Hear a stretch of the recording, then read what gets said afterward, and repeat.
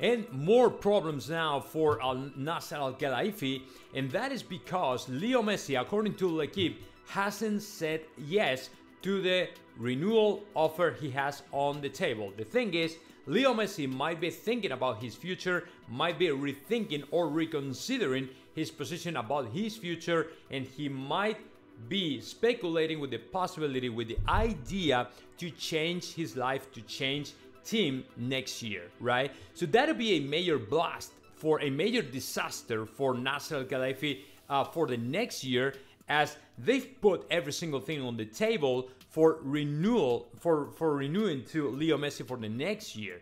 Actually, I think in my opinion, they have abandoned a little bit the ship of Kylian Mbappe, just because they really want to lean towards Leo Messi, right, versus Kylian Mbappe.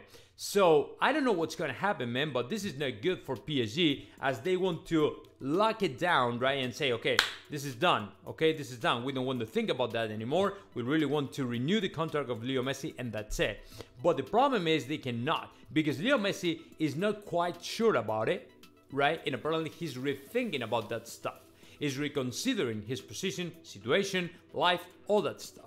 Right? So it's a problem. It's a problem for PSG because they cannot plan ahead. Now that they were trying to take over the Premier League, they have to rethink about that again. They have to reconsider. They have to plan ahead. They have to readjust every single thing, recalibrate, right?